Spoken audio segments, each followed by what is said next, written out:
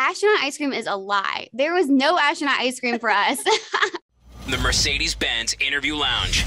Hayley Arceneaux is here. Of course, there are so many layers to your story, which I just find so fascinating, Hayley. Not only the youngest American to ever go into orbit, but also here on the first day of Physician Assistants Day.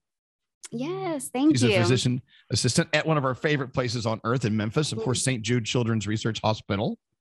I mean, you have like 25 different paragraphs about all the interesting things that make you makes us want to talk to you. So now I've got dogs barking. So where do we go from here?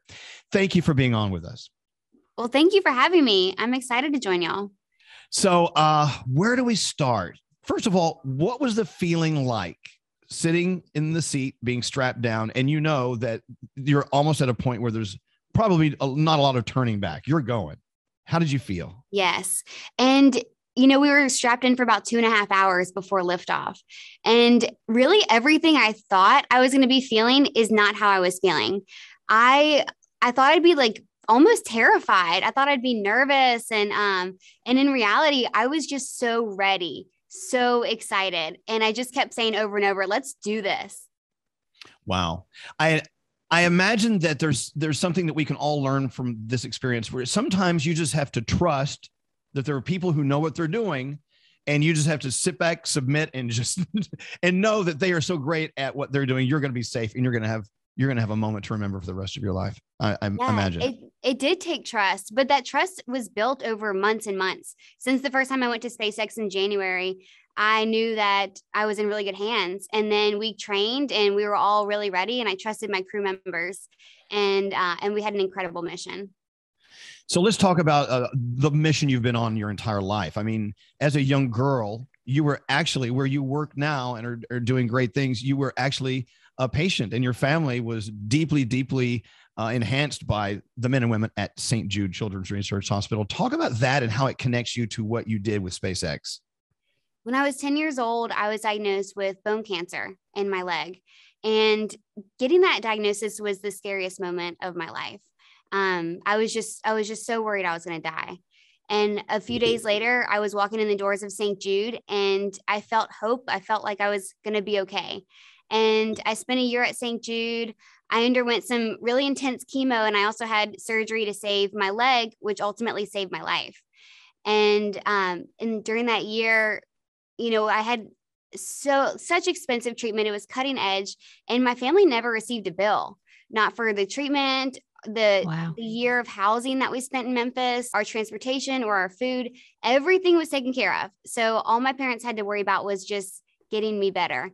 And that year at St. Jude was the most important year of my life. And I loved it here. And so since I was 10 years old, I've been telling anyone that I'm going to grow up and work at St. Jude.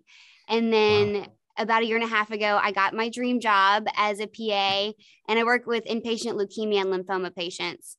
I really have the greatest job of all time. And now that I can see St. Jude on the other side, on the healthcare provider side, I see that the care that we give these patients is unlike anywhere else. And we're able to treat these kids without having to worry about what insurance will cover. And we never send these families a bill. And St. Jude has such a global impact to help kids all over the world. And it's just absolutely incredible. And through this Inspiration 4 mission, we've been able to raise over $200 million for St. Jude. And the fundraising continues. It's incredible. It really is. And, awesome. And by the way, if you're just turning us on, Hayley Arceneaux is here. And of course, she's taking us back to when she first learned about St. Jude, and then a patient there, now working there as a PA. And a lot of kids say they want to grow up and be an astronaut, but you wanted to grow up to work at St. Jude and became an astronaut in a way. So, I know. How crazy is that? A lot of dreams come I'm true. still wrapping my head around it. Yes. It's exactly right. All I've ever wanted to do is work at St. Jude. And so when I got this phone call in January out of the blue asking if I wanted to go to space, I was shocked. But I mean, immediately I said yes. You say yes to these kind of things. Yes, you do. Yeah. And it's just been the most incredible experience. So I know that you said you went through some intense chemotherapy when you were a kid and you were fighting cancer, but I know you guys also have to go through intense training when you're getting ready to go into space. What was the toughest part about that? Or was it even tough for you at all? No, it's so true. The training was intense. We had about 6 months of training, and probably what we did the most was studying. We were given PowerPoints on PowerPoints of academics, and we really learned the ins and outs of our spacecraft and the orbital mechanics behind it and how all of this would work. But the most intense part of training was the four of us climbed a mountain together. We, as part of one of our first training activities, it was a crew bonding activity. We climbed Mount Rainier, and it was 9.5 hours of walking through the snow, going straight up. And, there were a few moments that I really thought, can I do this? But we pushed through together. And that was the first moment that really bonded us. And we've just been such a close crew ever since then. Wow. That's so cool. I love the fact that you have taken the picture of when you had cancer and you're always like holding it and showing it, because I feel like the kids that are going through maybe what you went through and they see you now have so much hope in their hearts. And it made me tear up every time I see a picture of that. I agree, Danielle. And you know what? Training for, gosh, I would think that there's a lot of parallels between fighting cancer and training to go into orbit. Did it get you ready? Does this, for any kid who's listening right now going through cancer, is it preparing them for some greater, wonderful things in life that are waiting for them? It's preparing them in the most beautiful way. And I share the same thing with my patients, that having cancer is going to make them who they are, and they're going to be stronger because of it. And having cancer absolutely gave me such a love for life. And I think that love for life is what ultimately led me to saying yes to this phone call to go to space. But having cancer also made me brave and just made me appreciate every day. Wow. What was the splashdown like when you guys actually landed? Were you nervous about the splashdown? And did it go the way you thought it would go? I was a little nervous for splashdown because we had done training to accustom ourselves with the G-forces that we would feel for launch and reentry, but there was no way that we could train for the actual splashdown. And for those who aren't familiar, our capsule that we were orbiting in literally splashes down into the ocean, and that's how we land under parachutes. And it was fine though. We just, we kind of braced ourselves and we landed in the water, and then we feel and hear this big tidal wave after we land, but we can't see it because at that point our windows are all fogged from the atmosphere. But then we were just so happy in that moment because we knew that we were home safe and that we had completed the most beautiful mission. Wow. That is so cool. I'm sure people have looked at you and said, I want to corner you and just have you by myself and talk to you about this for the next 5 hours. And you understand our curiosity. I mean, if you were in our position talking to someone who went through what you've been through, what is an angle that hasn't been covered that you really find fascinating about this entire experience for you? From being a kid all the way to splashing down in the ocean, from coming from orbit. I think kids and adults just want to hear about the human aspects of going to space. Like, what do you eat and how do you sleep and all of that? And so for me, that's one of the most fun things to share.